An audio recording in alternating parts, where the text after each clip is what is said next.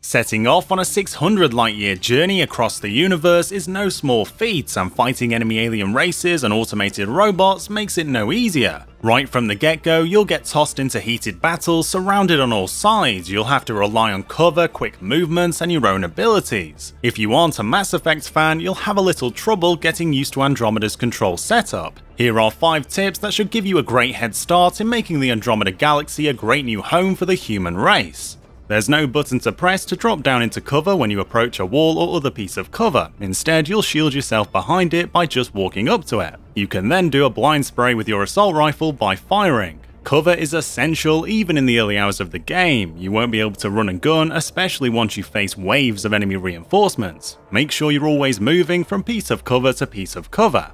Your jump and dash abilities are incredibly useful. You gain significant air and distance by using them. Sometimes it's far safer and more efficient to move by using them than simply running or walking when in combat. It's also incredibly fun using your jet-propelled jump to fly over the heads of the enemy and then blasting them from behind. You can combine both modes, flying into the air with your propulsion and then bursting forward with a boost like a futuristic superhero. Right off the bat, your assault rifle will have an explosive secondary fire that can be used once before needing a little time to recharge. It's incredibly useful for wearing down the health of tougher enemies with multiple health bars. You can also beef up this ability when leveling up and using skill points, making it more powerful with a shorter cooldown time. The round it fires is semi-heat seeking, meaning it'll hit a target even if you miss slightly. Just make sure to have one target in mind.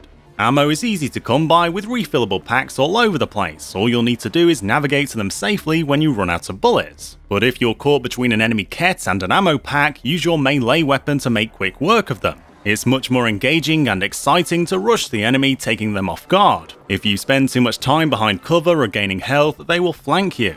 A better strategy is flanking them with your secondary fire or your melee weapon, even if you're short on health.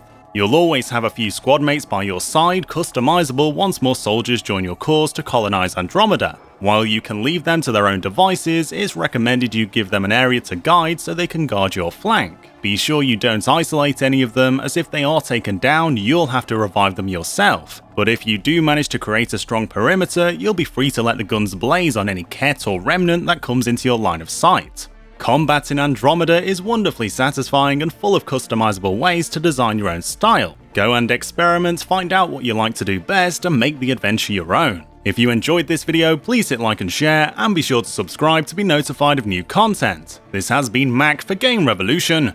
Goodbye.